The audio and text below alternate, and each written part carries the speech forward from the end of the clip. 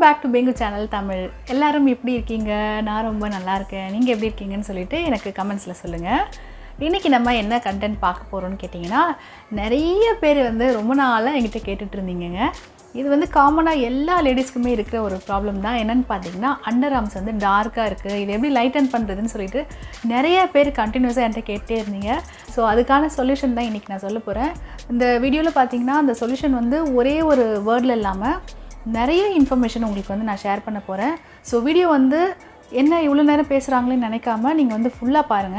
ஏன்னா ஒவ்வொரு டிப்புமே வந்து நம்ம பண்ற தப்பு, நம்ம பண்ற சரியான விஷயங்கள் இது ரெண்டும் கலந்து தான் இருக்க போகுது. சோ வீடியோ ஃபுல்லா பாருங்க. அதுக்கு முன்னாடி நம்ம சேனல் நீங்க இன்னும் சப்ஸ்கிரைப் பண்ணலனா சப்ஸ்கிரைப் பண்ணிக்கோங்க. பக்கத்துல ஒரு பெல் ஐகான் இருக்கும். அதையும் கிளிக் பண்ணிக்கோங்க. அப்பதான் நான் இதுக்கு அப்புறமா போடுற எல்லா வீடியோஸும் உங்க ஃபோன்ல நோட்டிஃபை ஆகும். நீங்க எல்லா வீடியோஸும் மிஸ் பண்ண மாட்டீங்க. இப்போ அண்டர்ஆர்ம் வந்து நம்ம லைட்டன் பண்றதுக்கு முன்னாடி இந்த அண்டர்ஆர்ம் வந்து எப்படி டார்க் ஆகுது அப்படிங்கிற விஷயத்தை நம்ம ஃபர்ஸ்ட் வந்து அனலைஸ் பண்ணணும். டார்க் ஆகிறதுக்கு பார்த்தீங்கன்னா நிறைய ரீசன்ஸ் இருக்குங்க. அதில் என்னென்ன ரீசன்ஸ் அப்படின்னு பார்த்தீங்கன்னா முக்கியமான முதல் விஷயம் என்னென்னு கேட்டிங்கன்னா நம்ம போடுற ட்ரெஸ், நம்ம போடுறது வந்து ஃபிட்டடாக நம்ம போடும்போது பார்த்திங்கன்னா அந்த இடம் வந்து டைட்டாக இருக்கும். இந்த ஆர்ம் ஹோல் இருக்குது பார்த்தீங்களா, அந்த ஏரியா வந்து ரொம்ப டைட்டாக இருக்கும். டைட்டாக அதை வந்து நம்ம இறுக்கி வைக்கிறதுனால அந்த இடம் வந்து ஒரு மாதிரி ஹர்ட் ஆகி அது வந்து டார்க் ஆகிறதுக்கான சான்சஸ் இருக்குது. நம்பர் 1. அதுக்கு அடுத்ததாக பார்த்திங்கன்னா நம்ம வந்து வேக்சிங்லாம் பண்ணுவோம். வேக்சிங் பண்ணும்போது என்ன ஆகும் அப்படின்னு கேட்டிங்கன்னா அதோட ஹீட்டு ரொம்ப அந்த ஹாட் வேக்ஸ் தான் நம்ம வந்து அப்ளை பண்ணிவிட்டு வேக்ஸ் பண்ணுவாங்க இல்லையா, அதில் அந்த ஹீட்டான வேக்ஸ் வந்து அந்த இடத்துல படும்போது வேகமாக அதை வந்து பிச்சு இழுப்பாங்க. அந்த இடத்துல வந்து ரொம்ப சென்சிட்டிவான ஒரு ஸ்கின் தான் அது.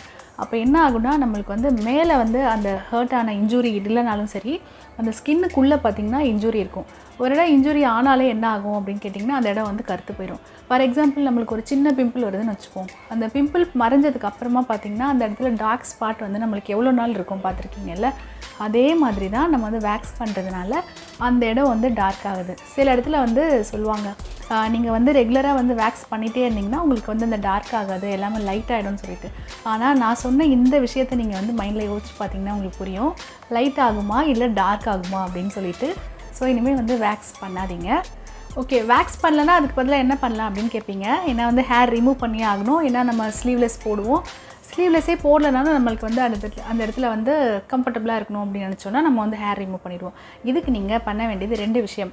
ஒன்று வந்து நீங்கள் வந்து ரேசர் வச்சு நீங்கள் ஷேவ் பண்ணிடலாம். ஷேவ் பண்ணால் நல்லா திக்காக வளருமே அப்படின்னு தானே சொல்லுவாங்க அப்படின்னும் நீங்கள் கேட்கலாம். நல்லா யோசிச்சு பாருங்கள். ஷேவ் பண்ணுறதுனால திக்காக வளராது, முள்ளாக குத்தோன்னு சொல்லுவாங்க. அது ஏன் முள்ளாக குத்துது? திக்காக வளர்கிறதுனால முள்ளாக குத்துறது கிடையாது. இப்போ நம்ம வந்து இப்படி இருக்க ஹேரை வேக்ஸ் பண்ணி இப்படி பிச்சு எடுக்கும்போது பார்த்தீங்கன்னா அது வந்து அப்படியே அப்ஸ் அண்ட் டவுன்ஸ் இருக்கும். ஆனால் ஷேவ் பண்ணும்போது பார்த்திங்கன்னா இப்படி ஒரே லெவலில் வந்து நம்ம ஷேவ் பண்ணுவோம். இப்போது இப்போ நம்மளோட ஹேர் வந்து இப்போ ஸ்ட்ரெயிட் கட் பண்ணுறோன்னு வச்சுக்கோங்களேன், எல்லாமே வந்து லெவல் இருக்கும். லெவல் இருக்கிற ஹேரை நீங்கள் தொட்டு பார்த்தீங்கன்னா ஒரே லெவலில் எல்லாமே ஷார்ப்பாக இருக்கும். இதை வந்து இப்படி அந்த ஹேரை லெவல் பண்ணிட்டீங்கன்னா ஷார்ப்பாக இருக்கும். அதுதான் நம்மளுக்கு குத்துமே தவிர இது திக்காக வளருது தின்னாக வளருதுன்றது டசன்ட் மேட்டர். ஸோ நீங்கள் வந்து தைரியமாக நீங்கள் ஷேவ் பண்ணலாம். ஷேவ் பண்ணுறதுக்கு நீங்கள் எப்படி ஷேவ் பண்ணணும் அப்படிங்கிறத முக்கியமாக நீங்கள் வந்து தெரிஞ்சுக்கணும். கடையில் மார்க்கெட்டில் எல்லா இடத்துலையுமே வந்து ஷேவர் வந்து கிடைக்கும், ஷேவிங் ரேசர் கிடைக்கும். இதில் வந்து லேடிஸ்க்கு அப்படின்னு சொல்லிட்டு தனியாகவே விற்கிறாங்க. நீங்கள் வந்து அதை ஸ்பெசிஃபிக்காக நீங்கள் சூஸ் பண்ணி வாங்குங்க. ஏன்னா அதில் வந்து கொஞ்சம் இந்த லூப்ரிகன்ட் மாதிரி கொடுத்துருப்பாங்க, வழவழப்பாக இருக்கும். அதனால் நீங்கள் அதை யூஸ் பண்ணும்போது உங்களோட சாஃப்டான ஸ்கின், சாஃப்டான ஹேருக்கு வந்து ரொம்பவே வந்து ஹெல்ப்ஃபுல்லாக இருக்கும். இப்போ நான் உங்களுக்கு காமிக்கிறேன்.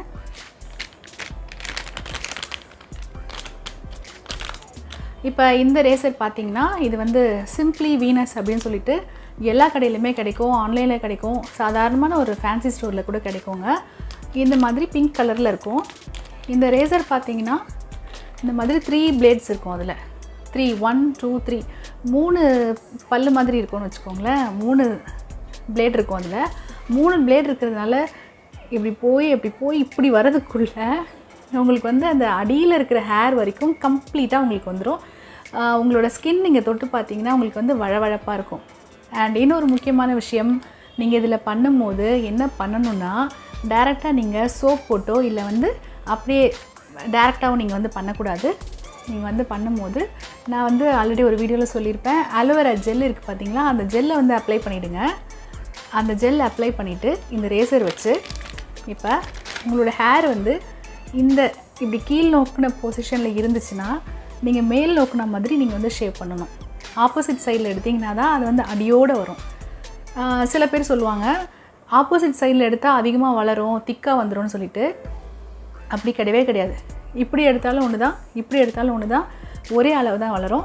ஆனால் நீங்கள் ஆப்போசிட் சைடில் எடுத்துகிட்டு நீங்கள் ஸ்கின்னை தொட்டு பார்த்தீங்கன்னா நல்லா சாஃப்டாக வளவளப்பாக இருக்கும்.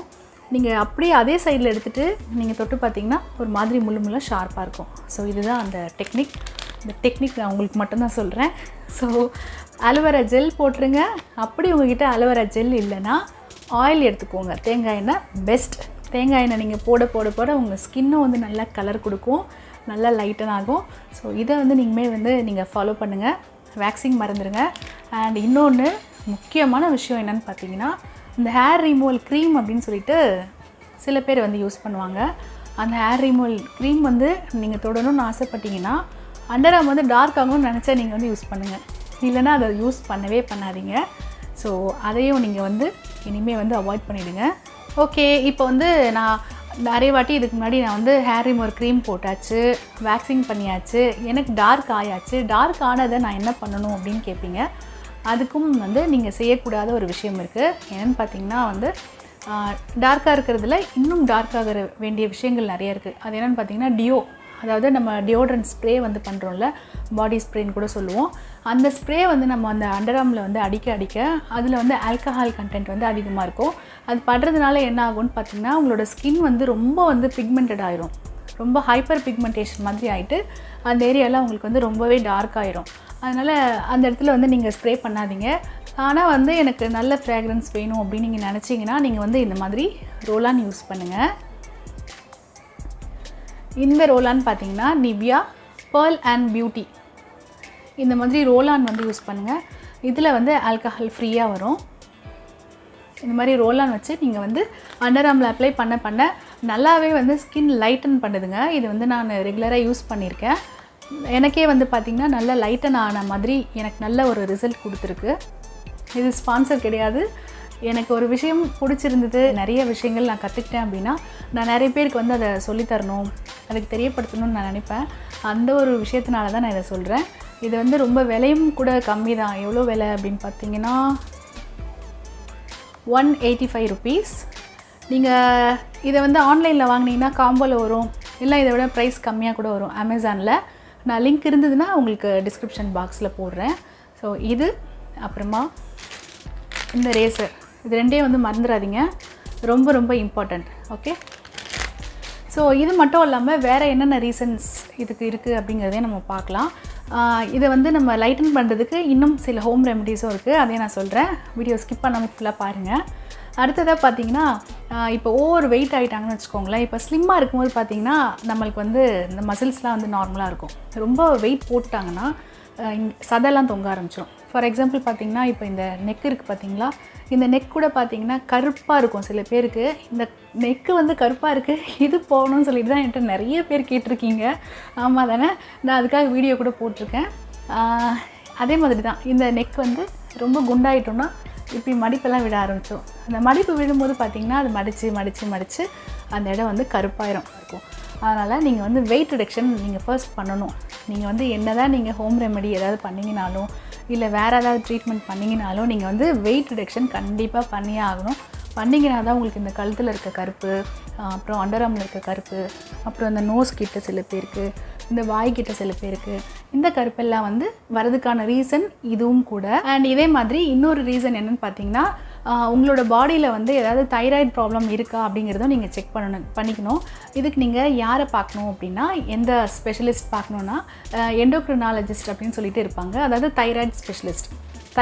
தைராய்டு ஸ்பெஷலிஸ்ட் நம்ம பார்த்து தேடுவோம். சில பேர் வந்து போர்டில் இல்லை கூகுள் பண்ணும்போது எண்டோக்ரினாலஜிஸ்ட் அவங்களோட பேர் அதுதான்.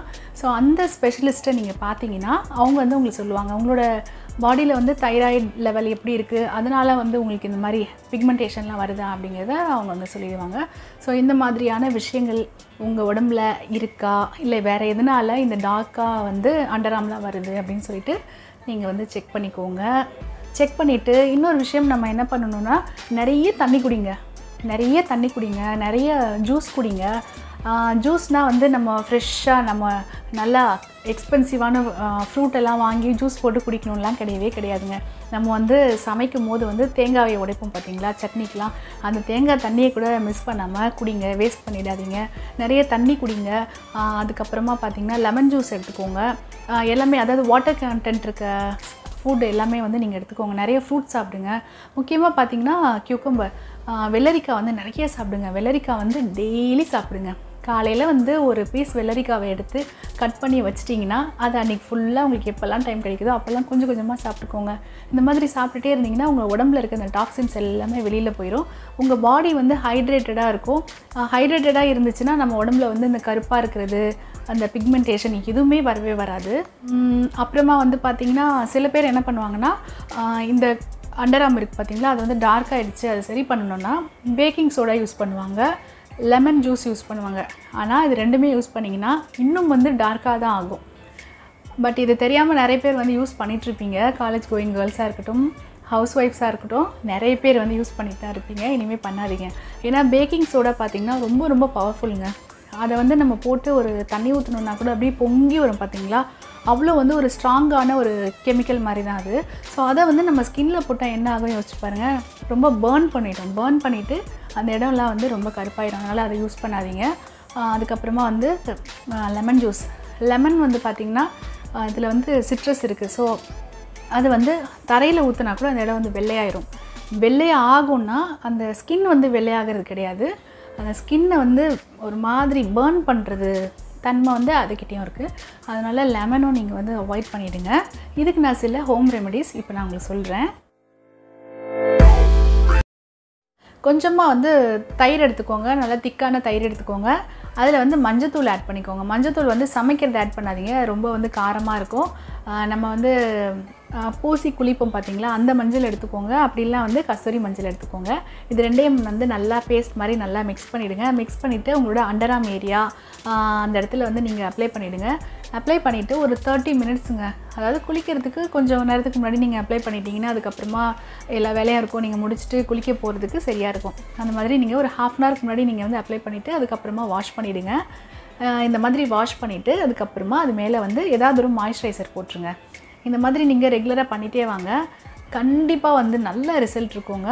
நீங்கள் இந்த ரிசல்ட் நல்லா வேணும் அப்படின்னு நினச்சிங்கன்னா நான் வந்து அவாய்ட் பண்ண சொன்ன சில விஷயங்கள்லாம் நீங்கள் அவாய்ட் பண்ணிவிட்டு நீங்கள் இதை வந்து பண்ணுங்கள், நல்ல ரிசல்ட் இருக்கும்.